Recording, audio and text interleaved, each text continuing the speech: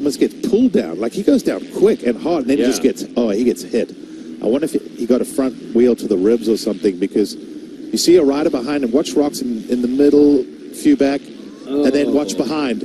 See the rider flying? I think he hit Kenny, maybe even twice. Then he gets ridden over. I believe that was Sexton, his teammate, who actually went flying when he hit Roczen. Now you can see Kenny number 94 behind Barsha. Now watch how quickly the front end just goes from underneath him.